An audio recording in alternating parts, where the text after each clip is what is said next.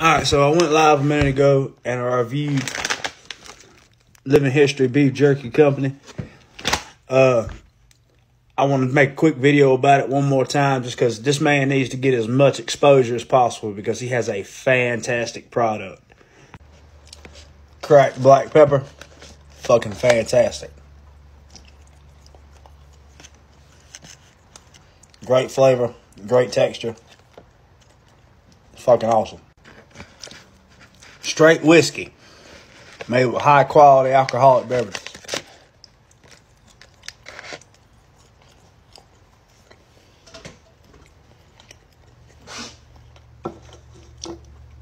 Again, fucking fantastic. You can taste the bourbon in it. It's not overpowering though. Good fucking flavor. The next was my personal favorite, smoky barbecue. Seasoned very well. Again, not too tough. Good texture. Great fucking flavor. Highly recommend it. Hold on, we gotta cleanse that palate.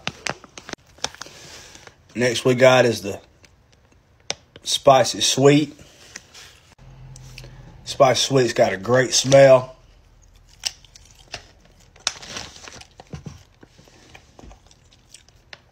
It's got a real sweet flavor to it. It's more sweet than spicy, but it does not disappoint.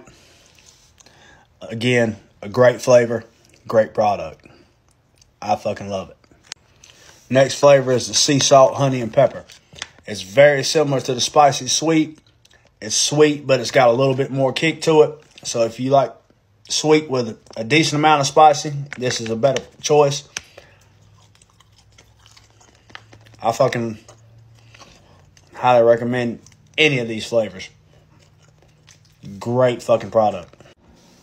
And last, but certainly most not least, the original style.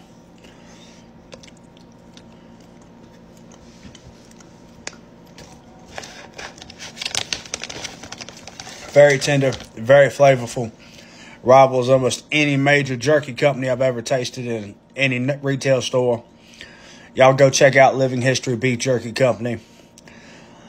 Upstart business out of New Jersey. Black-owned business. Gentleman's name is Steve. Quite frankly, this should be in every major retailer around the country.